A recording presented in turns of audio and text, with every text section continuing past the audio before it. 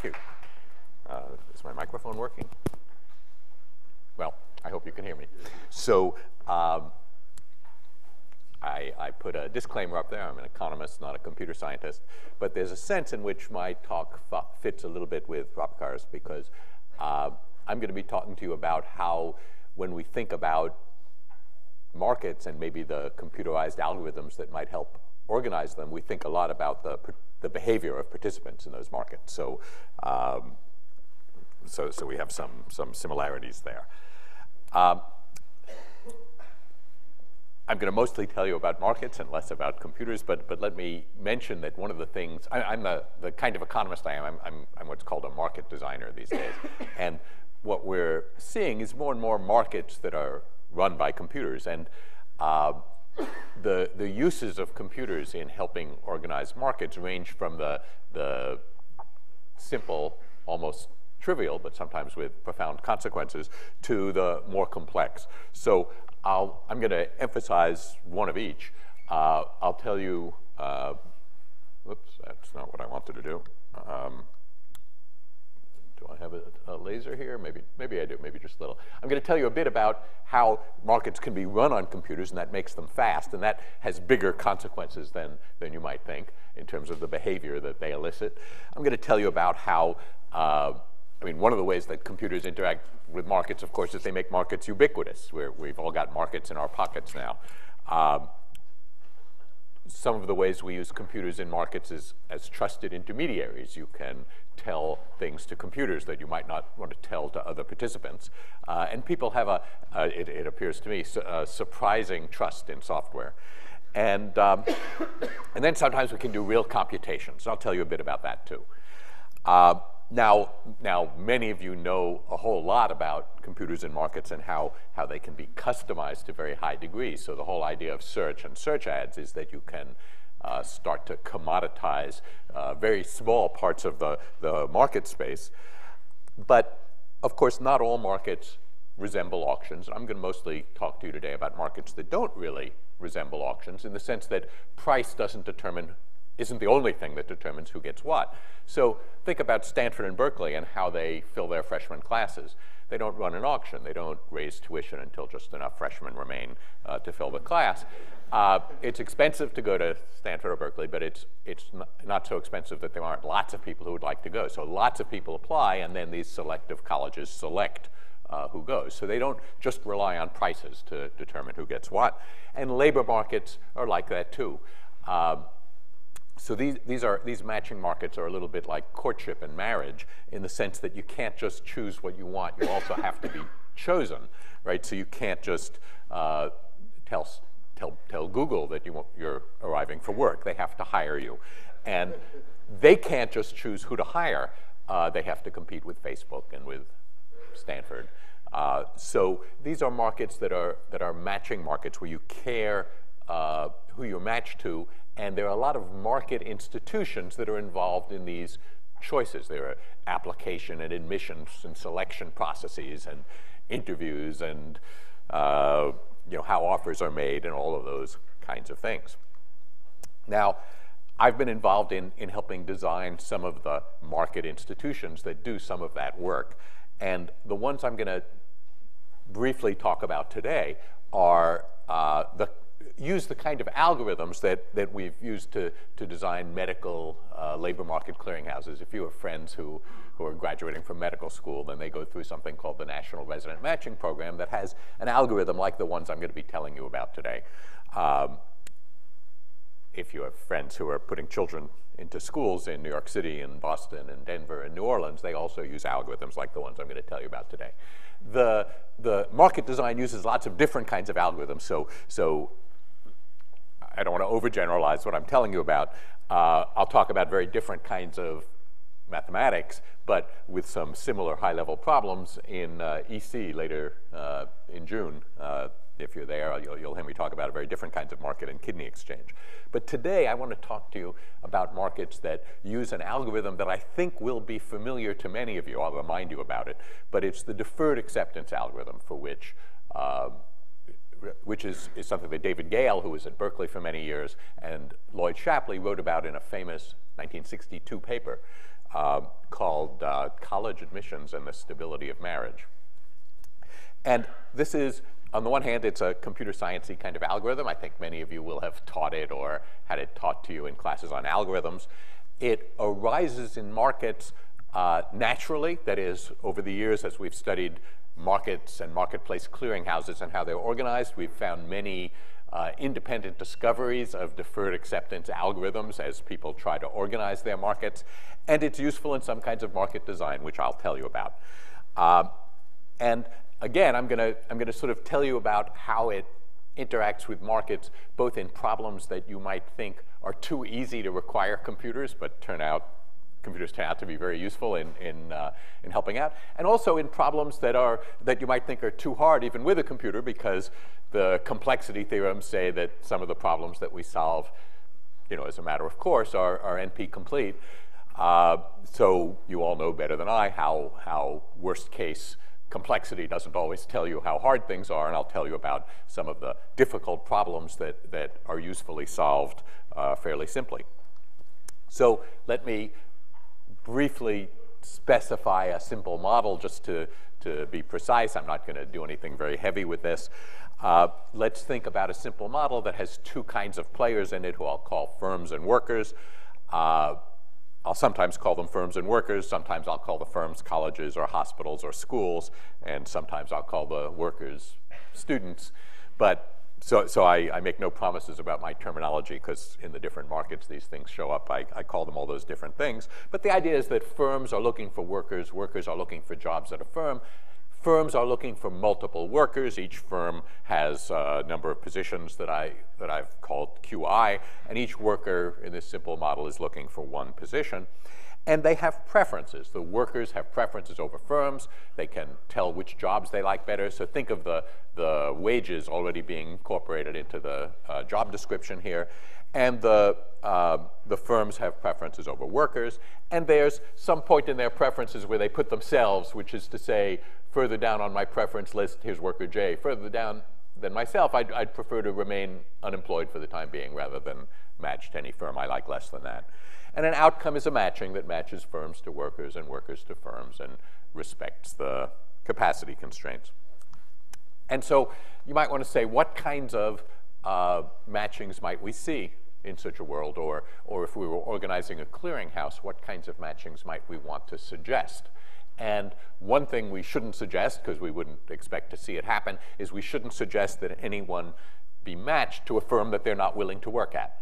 And similarly, no, we shouldn't suggest to any firm that they should hire a worker who they've already said they would prefer to leave a position vacant than hire. So I'll say a matching is individually rational if it meets those constraints, if it only matches people who are willing to be matched with each other. And then a more interesting thing that could interfere with our ability of our clearinghouse to suggest matchings is if there's a worker and a firm who we didn't match to each other, but who look at each other and say, how come we're not matched to each other? I like you better than the job that I got, and you like me better than one of the workers who you were assigned. And so if we're going to make the mistake of allowing these blocking pairs, we can expect that we won't see the matching we suggested actually occur, because this is going to be a world in which workers and firms can freely contract with each other if they wish to.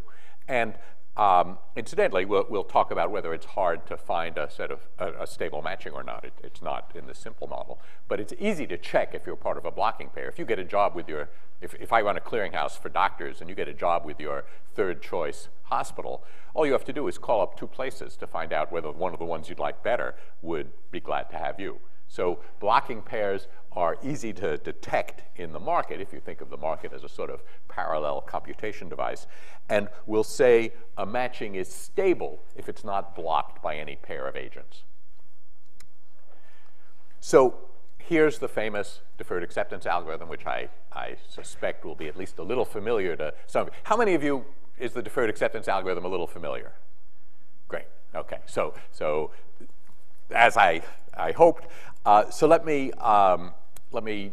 add some lines to it that you might not add when you teach it in an algorithms class.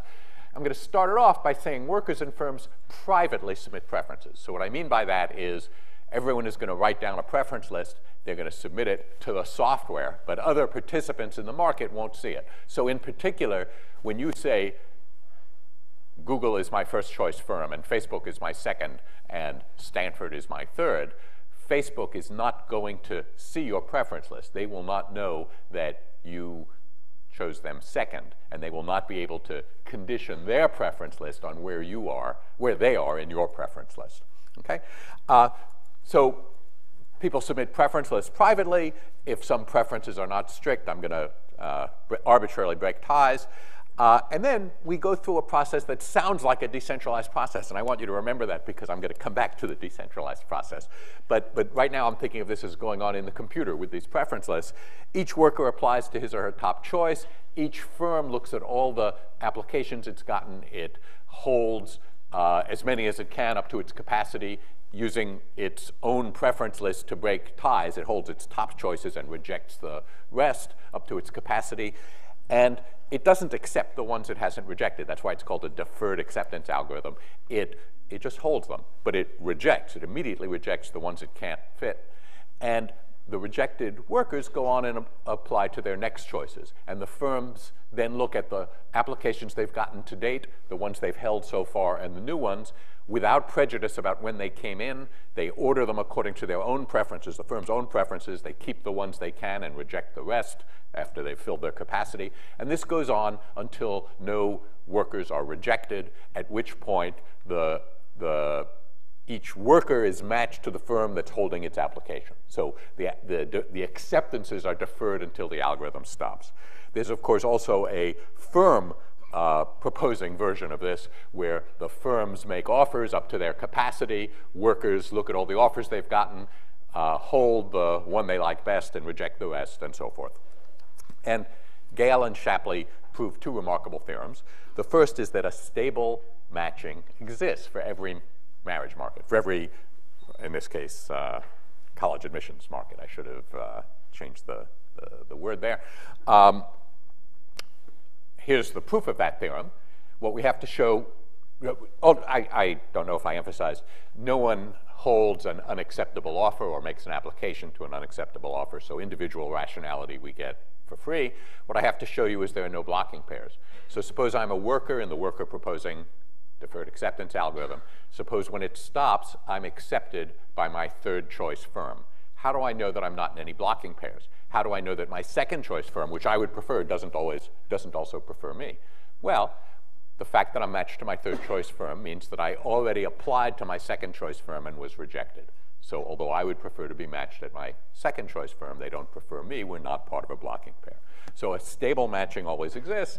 And in fact, when the workers propose, you get a worker optimal stable matching. It's simultaneously the favorite stable matching for all workers when preferences are strict. And the same is true of the firm proposing algorithm. It gives the best best stable matching for all the firms simultaneously. So that's a remarkable theorem. It's not at all obvious that the stable matching should have this structure. You think of the firms as competing for the best workers and the workers as competing for the best jobs. So when you ask me, what's the best outcome? The best outcome is that I should have my favorite job. I should work at Google. And that might be everyone's favorite outcome. So we do not have, there's not a worker optimal outcome, but there's a worker optimal stable outcome, because you rephrase the question. You say, no, don't tell me what's the best outcome. What's the best outcome in which you are employed by someone who might actually hire you? And you say, oh, well, in that case. And now everyone points to the same outcome. So it's a remarkable result. There are some other results. When I started studying this, I started looking at incentives. And one of the things you can show is that when the workers are proposing, it's a dominant strategy for the workers to reveal their true preferences to a clearinghouse that's going to do this. So the question of, is it safe to reveal your preferences, is going to be an important one in market design, because we can't get these good outcomes that we can talk about unless we get good information about what people want. And in order to get information about what people want, when you ask them, tell us your preferences, they're going to ask you, what are you going to do with those preferences? And if you can't say to them, it's safe for you to tell me your true preferences, you may get different information and worse results. Now, stability turns out to be important for clearinghouses. When we started doing this work years ago, we had a relatively small set of examples that we could look to in the world of places that had invented clearinghouses that were either stable, yes or no, or not, yes or no, and we could see whether they were still in use. And we got a lot of association. It's a small data set, but a lot of association between stable matchings and those that were still in use, but certainly not perfect. And laboratory experiments were helpful in filling that gap. That is, there are a lot of differences aside from their algorithms between cities like Edinburgh and Birmingham. I once gave a talk to British medical administrators and showed this kind of graph back in the day, and they said, and what I wanted them to see was that stable matching mechanisms seem to work and unstable ones don't seem to work. But the question I got was, why don't computerized clearinghouses work in England? And I said to them, pardon me? And they said, well, Edinburgh and Cardiff, they're in Scotland and Wales, but Birmingham. So that's not a crazy question, right? There are other differences between Edinburgh and Birmingham than the way they organize their medical clearinghouses. And that's one of the ways in which laboratory experiments are very useful for us in thinking about these things. But today we have a lot more experience, partly because of the work that my colleagues and I have done. So there are lots of successful, stable matching markets. These all use varieties of deferred acceptance algorithms, one of which I'll tell you about when we get to the problem of couples. And the one I'm mostly going to focus on today is psychology internships in the US. So let me tell you how they came to use a deferred acceptance algorithm, because when I first started to study them, what I want to tell you is how they came to use a computerized clearinghouse. Because when I first studied them, they had a telephone labor market that I'm going to describe to you in gory detail now. But the funny thing about this telephone labor market was hidden inside its rules, and there were elaborate rules, which I'm going to show you, was a deferred acceptance algorithm. But the labor market was not producing the behavior that today it enjoys when it uses a computerized deferred acceptance algorithm. So part of what my talk today is about is how come two implementations of the deferred acceptance algorithm should produce very, very different behavior of market participants. Okay, so let me tell you about this. They switched to a deferred acceptance algorithm that I helped design in 1998, but I'm going to tell you about studying them in the early 1990s. And what they did at that time was they had a selection day. It was the second, in I think 1991, it was the second Monday in February, and people interviewed, these are clinical psychologists, so they're not MDs, but they're healthcare workers. They try to make you feel better. Incidentally, one of the ways you know that a market isn't working is the trade literature of that marketplace starts to have complaints about it. And different trade literatures have different kinds of complaints. So when you look at markets for lawyers, the legal journals that talk about the problems in the markets for lawyers talk about are people following the rules.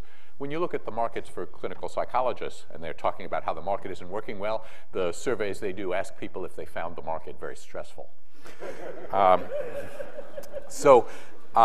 So these guys had a very stressful market, and the rule was they went on their interviews, and then they sat by their telephones on the second Monday in February from 9 a.m. to 4 p.m. Central Standard Time, and they answered the phone. They called and answered the phone. And among the interesting things I observed about this market, aside from that it was very stressful, was that they had previously, in the 70s, they'd been running this market for 20 years by telephone, but they'd been constantly making changes. And among the changes was they shortened the time. It had been a whole week, and then it had been 3 days, and then it had been a day and a half. And by the time I looked at it, it was 1 day, right? It was 7 hours.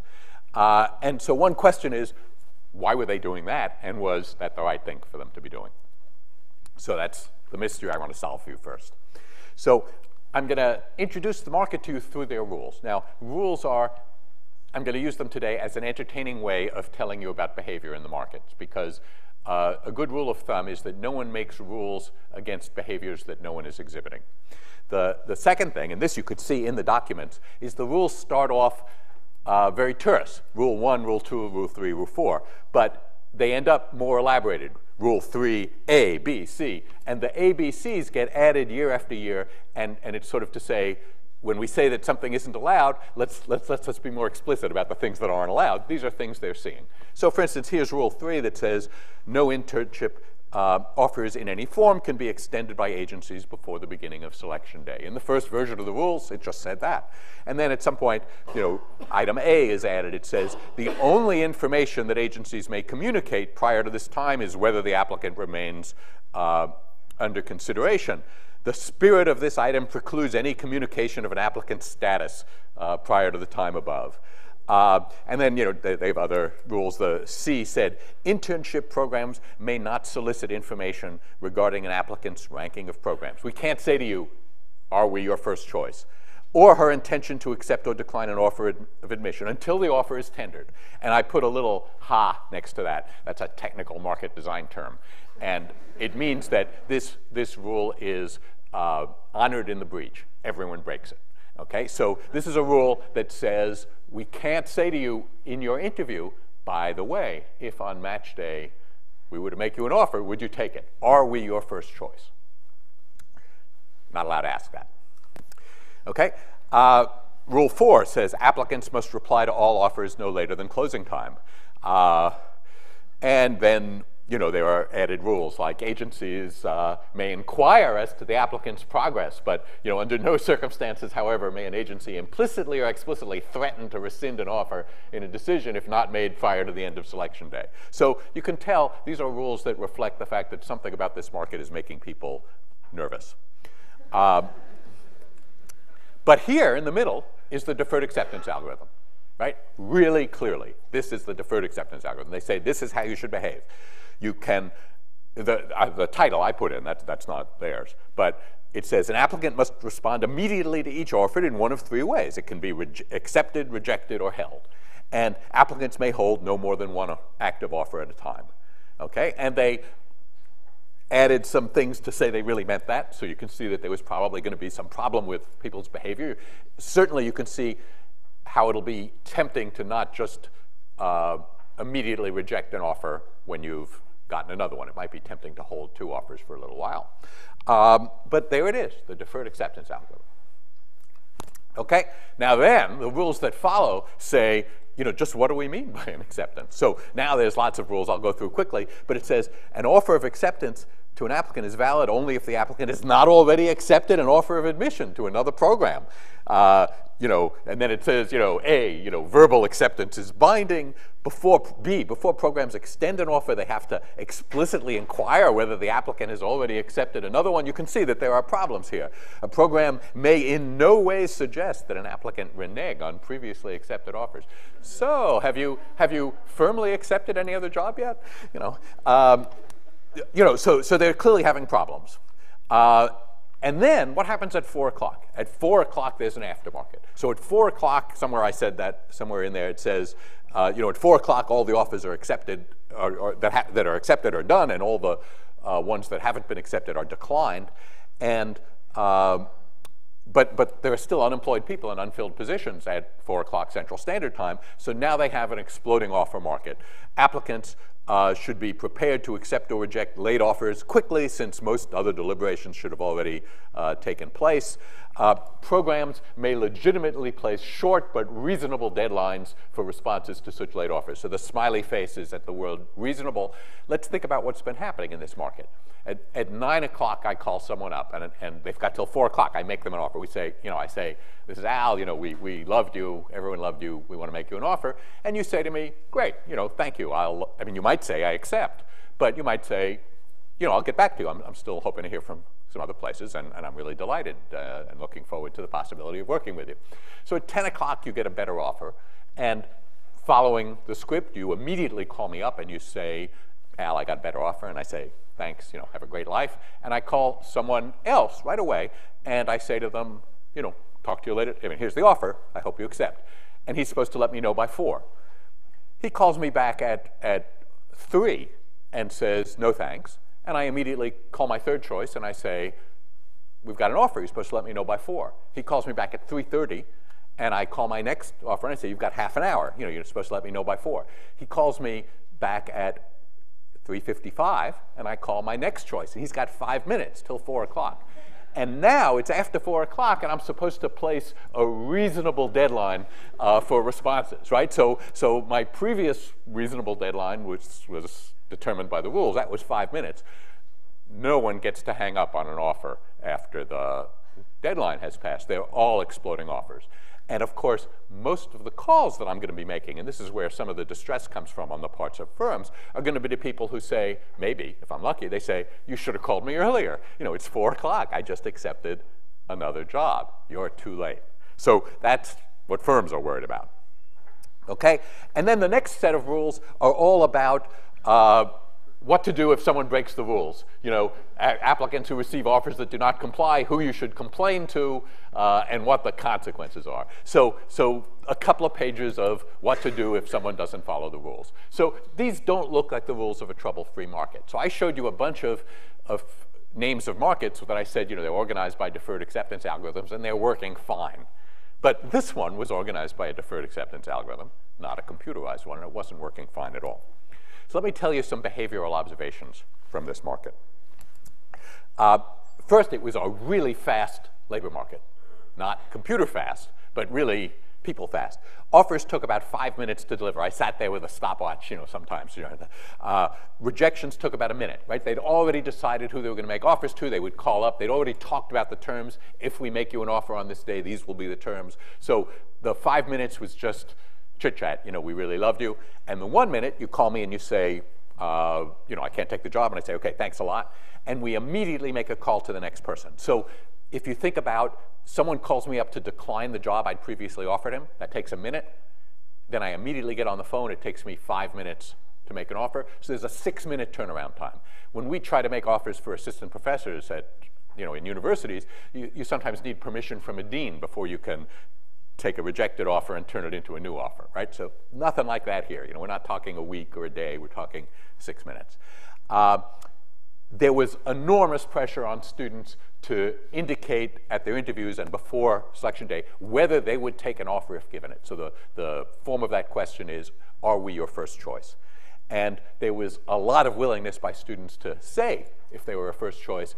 The group of students that couldn't easily say this were married couples who were looking for 2 jobs together, because whether you're my first choice depends on whether my wife gets a job near you, so we can take 2 jobs, and we're going to have to wait for that. So the couples felt that they were at a significant disadvantage from all this pressure to say whether you were first choice, because employers paid a lot of attention to who they said were first choice.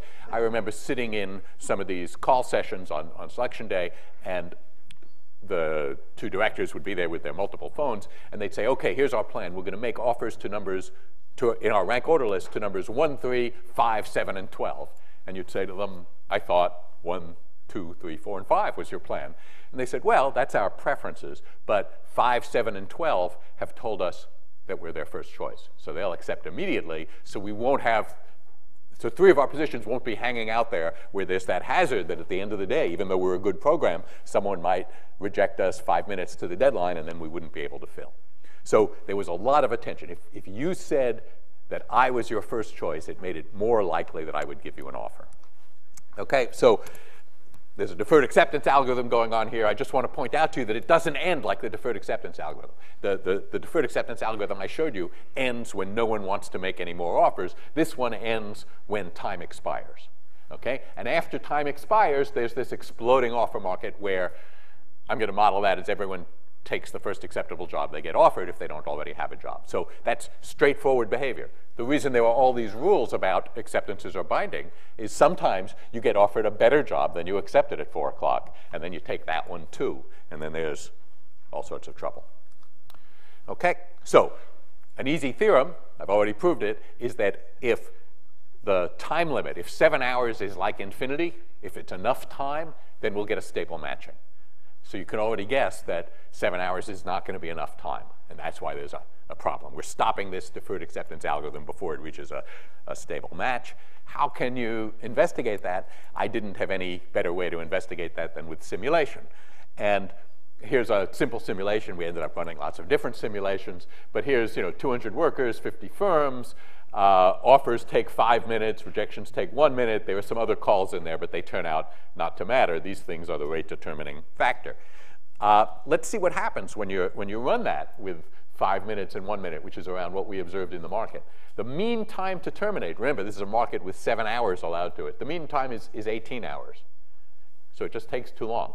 Now, 90% of the students have an offer after an hour, and 99% have an offer after 5 hours. So this is a market in the simulation where there are just 200 students. It's about a 1/5 size market. When 99% of the students have offers, there's only 2 students who don't have offers. Why is it taking so many hours between the time when there's only 2 left and the end of the market? Well, the answer, of course, is they don't have the right offers yet. So let's think what happens in this market. Let's just look at the offers. And imagine that you were looking at a map of the United States from the air. And every time 2 guys are linked by a telephone call, it lights up. When you look at that first hour, you see lots of lights lighting up. Just all the lights light up. Everyone is calling everyone. So here's my firm. We have 5 offers to make. So we get on the phones. We've got 2 phones. It takes 5 minutes to make an offer. Sometimes we get a busy signal. Sometimes we get turned down right away by someone who we weren't the first offer that morning. But pretty soon, we've been making our calls. Pretty soon, we put down our phones and they're silent. And what are we waiting for? Well, our offers are out. Maybe one's been accepted already. We're waiting for people to call us back with decisions. So even if we had a lot more phones, it wouldn't go any faster. Okay, so there we're waiting. And the market undergoes a phase change. Instead of a lot of offers being made in the first hour, many fewer are made in each subsequent hour. So what's happened? Let's look at that map of the United States with the lights indicating the active telephone calls. In the first hour, there are lots of lights. But in the second hour, there are very few. And what are they doing? Well, our phone rings, and someone says to us, "No thanks." And we immediately put the phone down and call the next person on our list, and it takes us 5 minutes. We say, it's been such a busy morning. Sorry we couldn't get to you before. We love you. Come work for us. That takes 5 minutes. Then we put down the phone. That's taken 6 minutes from the time we got our rejection to the time we've delivered our new offer. That means you can only move 10 links on that chain in an hour. So we went from a big parallel processing, lots of calls all going at the same time, to sequential processing. All of a sudden, it's 10 calls an hour moving around the country. And there isn't enough time in 7 hours. You have to, in this little simulation, this little model, you had to make almost 900 calls to get to a stable matching. But that could take 40 hours. So when you enforce termination time, after 7 hours, they go to exploding offers, and that gets done much quicker because now you don't have to wait. Everyone accepts the first offer they make. But you end up with lots of blocking pairs. Okay, that's not stable because sometimes you take an offer that isn't the best offer you could have gotten. You might have already, and you might have taken an offer early, at 4 o'clock, and a better offer comes along. And of course, as soon as people start holding 2 offers for a little while, then the number of blocking pairs goes way up. So that's why there are all those rules. If there's only a few chains around the country going at 10 an hour, and then one of them stops because someone is holding 2 offers, he's holding up the progress of the whole market. And that can have bad consequences. So that's why they had all those rules about you have to promptly notify people, and you can only hold 1 offer, and you have to answer quickly. So the conclusions for this market, I want to tell you some other things, are that markets can experience congestion. Offers take time. So the deferred acceptance algorithm is a polynomial time algorithm. This was the fastest real labor market I've ever witnessed. It only took 6 minutes from a rejection to a new offer. That is astonishingly fast, but not fast enough. So you can ask the question, were these guys mistaken? Remember, I told you that they had started at 5 days, and then they'd come down to 3 days, and then they'd come down to a day and a half, and now they were down to 7 hours. Before they adopted a centralized algorithm, they went down to 4 hours. Are they just crazy? The market wasn't long enough, and they're making it shorter. They're not crazy at all. How long is the market? Well, in that little simulation I showed you, it should have been, it needed to be long enough to make 900 offers. That's how long the market is, how many offers can be made. So is 5 days longer or shorter than 1 day? Well, they were getting 6-minute turnaround when they had the 1-day market. Why were they getting 6-minute turnaround? Because a 7-hour market was short enough that everyone could sit by their telephone. That means when you called me, I was there, and when I called you, you were there. When they had the 5-day market, that wasn't true. People had to go to clinic, they had to go to class. So the market looked 5 times as long, but if the response time went from 6 minutes to 30 minutes, it meant the market would effectively be shorter. So every time you got an answering machine that said, you know, I'm really eager to get your call and I will call you back as soon as I can, that meant the market had become shorter in a relevant way, which is how many offers could you get through. So they were trying to make the market faster, and they were doing it by making the duration shorter in order to compress the time. Now, of course, when you go to computers, you know, they now use a deferred acceptance algorithm, and it processes these things very fast. Let me tell you one more thing it does. I see I'm running out of time, but this is a computationally simple thing. It goes fast. That really makes a difference. Now it's a dominant strategy for them to tell you their true preferences. It's not a dominant strategy when someone says, are we your first choice? To answer truthfully, because your first choice may not really like you enough for that to matter. When you say, it's like applying early admissions to college. You want to use your one silver bullet in a way that'll get the most bang for the buck. So you say to the place that's most likely to care and that you like, you're my first choice. But now that they use a deferred acceptance algorithm, they can state their true preferences. That's safe to do. So the other thing I mentioned earlier, and let me tie up here a little bit, is that there are couples in this market, people who want to get the same vicinity, you know, husband and wife who want to work in the same vicinity. This is a problem we earlier encountered in the much larger medical match, but that we've done a lot of work on for this match now too. And here's an algorithm that was invented in the 70s, not by computer scientists. Couples had to be certified by their dean as a legitimate couple. And once they were certified by their dean, they had to specify one of the members of the couple as the leading member. And the leading member both members submitted a preference list just as if they were single. And, you know, my first choice, my second choice, my third choice. And then the leading member went through the match, and the following member had his or her list edited to take away places that weren't in the same city, and then the following member went through the match. So this didn't work very well. Couples didn't take the jobs they were assigned to. That caused ripple effects. Eventually, it caused guys like me to be asked to redesign the match. So why didn't this work well for couples? Well, the iron law of marriage is that you can't be happier than your spouse. So think about me and my spouse. We consume pairs of jobs, right? We're an economic agent that needs 2 jobs. So our first choice might be 2 jobs in California, and our second choice, 2 particular jobs in California, and our second choice might be 2 particular jobs in Boston, and our third choice might be 2 particular jobs somewhere else. So when they use this funny algorithm where one person is the leader, that means we might get 1 good job in California and 1 bad job in California. And that's not what we wanted. And the iron law of marriage kicks in. So we'd rather have 2 particular jobs in Boston in that case. So we call up the hospitals in Boston and we say, do you have room for us? And they say, why, yeah, we didn't think you guys were available, because they like us. We're a blocking pair. We form with them blocking pairs that are a little more complicated now that we're a couple. Then they call up someone else and they say, sorry, we had a budget shortfall. We don't have all the positions we expected to have. We're not going to be able to hire you. So it ripples through the labor market. So one problem is they weren't asking couples for the right form of preferences. It wasn't an expressive language to ask for their preferences. What are your pairs of jobs? But it turns out, even when you ask for pairs, couples are a hard problem.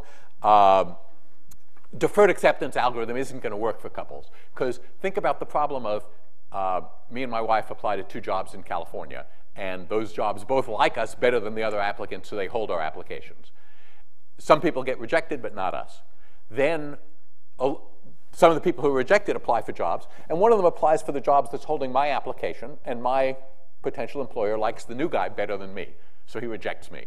So now our second choice is 2 jobs in Boston, but my wife has to be withdrawn from the job that was holding her application so that the 2 of us can apply to 2 jobs in Boston. And that presents a potential blocking pair. It means the algorithm will no longer be one pass. So it can be a computationally hard algorithm. It turns out the set of stable matchings may be empty, and it's NP complete to determine whether it is. So it could be a hard problem. let me not give you examples of that.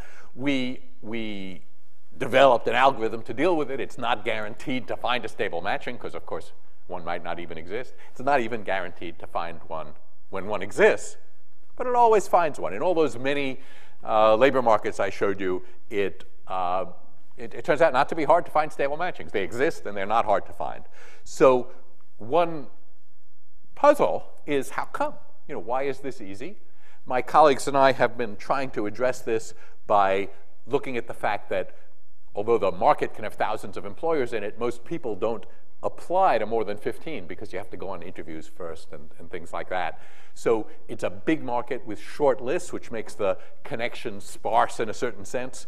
You can look at large markets that have that problem with not too many couples. So there aren't too many couples, and the length of applicants' rank order lists is small, and couples have long rank order lists because they are ranking pairs, but they don't consist of that many different jobs that they've applied to. There's just lots of combinations of them.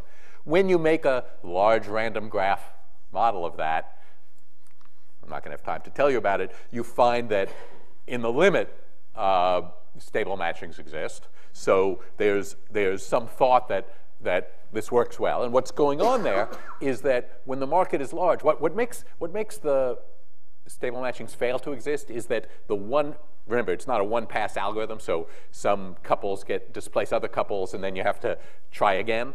What makes stable matchings fail to exist is cycles among couples. We displace you, then you displace us, then we displace you. Those cycles turn out to be rare, and the reason they turn out to be rare is that in large markets with short lists, there are always going to be some empty positions. So when someone gets displaced, they set in motion a rejection chain. And that rejection chain is much more likely to end when someone applies to a position that was previously empty than when someone bumps the original person out again. So that's the key element of the proof. A corollary is that this particular algorithm that Elliot Parenson and I developed is more and more likely to produce a stable match as the market gets larger if the number of couples doesn't get too large. There are a lot of open problems related to this. It would be good to have theorems that weren't limit theorems, theorems that talked about in finite markets, how likely were we to find stable matchings with couples. How about if there are lots of couples? We know little about that. And of course, the fact that this is an NP-complete problem isn't very helpful. You're going to hear this from economists all the time. We don't want to know about worst cases. We want to know about ordinary cases. And of course, there are smoothing results now. I mean, you guys are doing better and better in telling us the kind of results we need, but not for this problem yet. So let me end with some concluding observations. What do marketplaces do? What do markets do? Well, the first thing a marketplace has to do is it has to attract participants. It has to make the market thick. It has to make people want to come to the market so that they can do their transactions there and not do them elsewhere or not do them at all or any of those things. Another thing, once you have a thick market, is you run into a problem of congestion. There are a lot of people in the market, so there are a lot of transactions to evaluate, and it might take time to evaluate transactions or to make offers. That's what I showed you with the psychology telephone market. And then you want to make the market safe to participate in, safe to come to the market instead of transacting somewhere else, safe to wait until the market opens instead of transacting earlier, safe to reveal relevant information like what your preferences are, because we can't give you what you want if we don't know. And computer-assisted marketplaces have been able to help with each of these. Right? The trick to making the psychology market thick was to dealing with the congestion. Their big problem was the congestion. They couldn't process all the offers fast enough to get done on selection day. But of course, with a computer, it's no problem. It doesn't seem like much of a problem anyway. It's a polynomial time algorithm, but it's one of these algorithms that undergoes a phase change, right? It starts off very parallel, and then it becomes very serial, and 7 hours wasn't enough. But on the computer, there's plenty of time. Once you've made it uncongested, you start making it attractive, and you make it safe for people to make lots of offers. So they don't need to know, are we your first choice? So we start getting better information about the preferences. And the better and better the market works, the thicker it is, the more people wait to transact in the market instead of trying to transact earlier. And of course, couples, we made it safe for couples to participate. Couples used to not be able to use the results they got from this market, so they'd have to either transact earlier or later. So in ways both simple, just speed, and profound, a computationally complex computation about couples, a computerized, centralized clearinghouse makes this market work a lot better than it did when it was a telephone market. Thank you.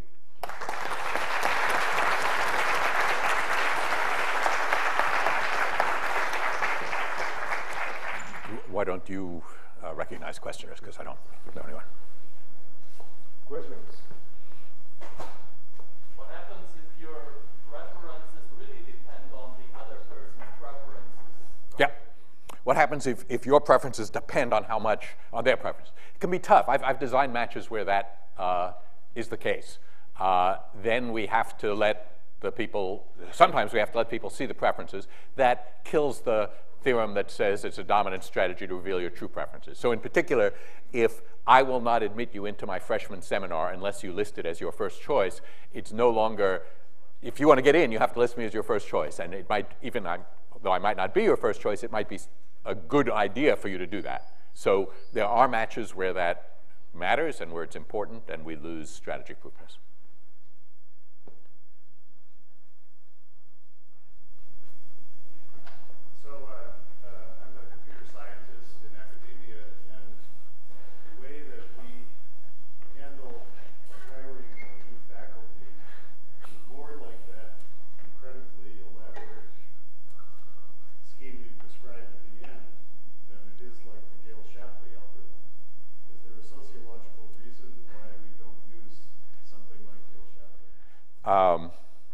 Well, you would have to you'd have to organize a lot of people. You'd have to get a lot of coordination. The question was, why doesn't computer science use a deferred acceptance algorithm to organize its job market?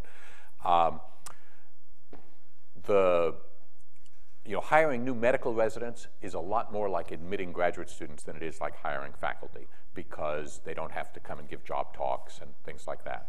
So possibly it has to do with the costs of developing a preference list as opposed to deciding, here I'll use a computer science word, deciding online who to hire. It's possible that you preserve on interviewing costs by interviewing people until you find someone you like and then hiring them.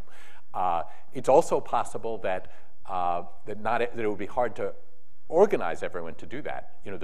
The algorithm has a lot of appeal because it produces efficient outcomes that are stable.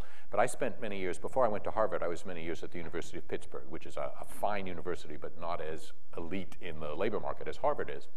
And over the years I was there, we rose in the reputational rankings quite a bit. And the way we did that is we hired guys who were better than we deserved to hire. And the reason we could hire guys who were better than we deserved to hire is the market was inefficient. Sometimes a lot of people would cluster around the sparkliest candidates, and we would get guys who should have gone to some of those better places, but we made them an offer, and the market closed before the better places could make them an offer. So we wouldn't have been eager in those years to go to a more efficient marketplace because we were profiting from the inefficiencies. Another reason could be that for the computer science job market, could be that if my information is correct and current, there is some kind of faculty candidates wiki where people exchange. So there may be too much information, where candidates exchange. There's great variety about the way its academic departments hire. In economics, we have centralized interviewing at an annual meeting in early January, and then campus flyouts. But in most social sciences and humanities. Yeah. Joe. I'm curious to know if there's a natural extension beyond couples to couples of couples and higher orders.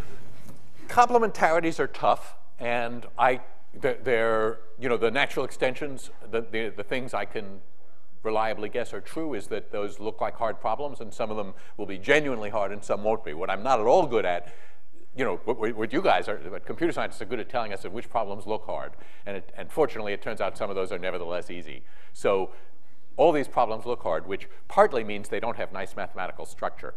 So I don't know much about that. But we do deal with complementarities on large scales when we deal with, say, auctions for spectrum, radio spectrum, where packages have to be put together with all sorts of properties. Do you ever see markets, and what happens to your algorithms when you put money in the equation, where you can make an offer and candidate a different offer? How about money? Well, we often see markets with money in them.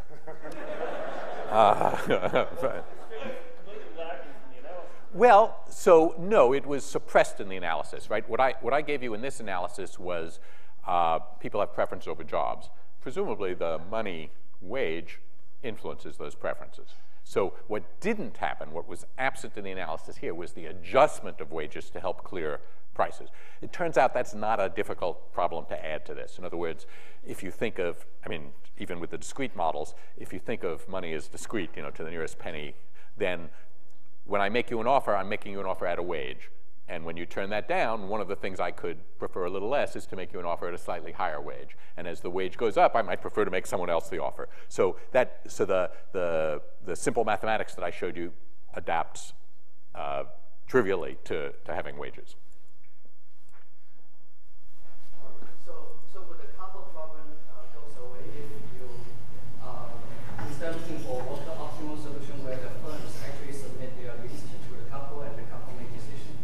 Would the couple's problem go away if we had the firm proposing algorithm? Not at all. And the reason, it's a different problem, right? So with the worker proposing algorithm, the problem is you have to withdraw workers from firms. With the firm proposing algorithm, the problem is I get an offer and my wife gets an offer in a different city, and now I get a second offer, and I don't know which one to reject. I'd have to be able to look ahead and see what I'm looking for is an offer in a city where my wife has an offer. So our temptation, when you look at those, and there are decentralized markets too, our temptation is not to reject anything until we start to get a matched pair, right? So I get an offer in Boston, and then she gets an offer in St. Louis, and then I get an offer in somewhere in Wisconsin, and she gets an offer somewhere in Missouri. I don't know which ones to reject, because if she were to get an offer in Wisconsin, that would be a good offer for me. So the way those algorithms fail is we just accumulate offers until the algorithm stops, until there's no more progress, and then you have to make people reject some offers. So no, the problem looks different, but does not go away at all. And of course, the set of stable matchings, if it fails to exist, it'll fail to exist however you organize the algorithm. How about a hypothetical case where there is only one hospital per city, and in other words, I offer to couples now, and only would this be a simpler problem? One per city, I don't think solves it. If there was only one hospital, that would make it a lot simpler. I guess. Yeah. Very true. More questions? The other day, the notion of an adversary was introduced. It's very interesting. I always have around. In the case of markets, how robust, how do you approach design for robustness with respect to threats? What we can imagine of bogus road participants, K-road firms colluding or not colluding, whose goal was to introduce not so much advantage to themselves, but inefficiency for ineffectiveness overall. So the question is, how do we respond to threats? And we respond only, we respond only naively to threats. We do worry, with application systems, things like the Common Application System for colleges, things like that, we do see lots more applications. It's getting cheaper to make applications. So without adversaries, without malevolent behavior, we're already seeing that applications themselves, the fact that you apply to my university conveys much less information than when you had to handwrite a letter applying. So the expressions of interest are become less reliable. So for instance, in the economics job market, we've instituted a signaling mechanism. It's easy to apply for 100 jobs, but the American Economics Association will now facilitate the transmission of 2 signals prior to the interviews, 2 signals of interest. And the evidence suggests that that's working to break some of the coordination logjam. Now, how do we stop people from, this is where we thought of attacks, how do we stop people from sending more than 2 signals?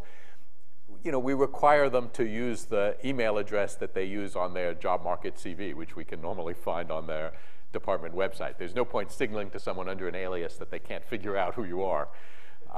So given that they have to be able to interview you and that there's a system set up for communicating those interviews, we think that no one is pretending to be 2 different people. But that's sort of relying on real methods of identification that themselves might be subject to attack. But I think that's not something we've thought about as much as you have. One of the exciting things for computer scientists about market design, of course, is that you get not only to design the markets, but you might get to design the agents.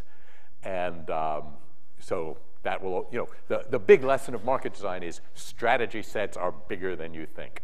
And all sorts of behaviors show up. If on another day I could tell you about markets for lawyers. Lawyers earn their money by thinking about ways to get around the spirit of the rules while obeying their letter. So we often have to think about attacks there. One more last question. As described, sort of acceptance algorithms using strategy proof only for one side of the market. The fact that they're not strategy proof for the other side, how problematic is that in practice? So in large markets, that problem becomes small.